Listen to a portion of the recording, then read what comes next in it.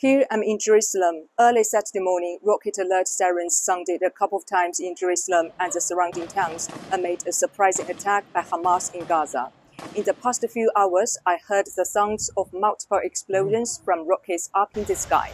Hamas announced it had fired thousands of rockets into Israel, and Israeli Prime Minister Benjamin Netanyahu declared Israel is at war and vowed to exact an unprecedented price from the Palestinian military group.